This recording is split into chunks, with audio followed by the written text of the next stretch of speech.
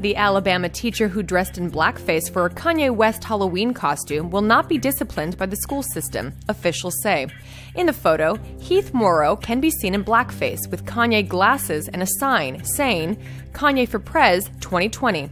A photo of Chestnut Grove Elementary teacher Heath Morrow and his wife Shannon, dressed as Kanye and Kim Kardashian, went viral on Facebook before it was removed.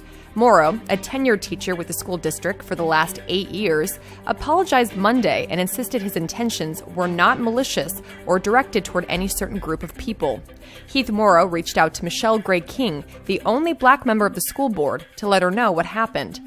Local NAACP president Rodney Gordon told the paper he was not offended.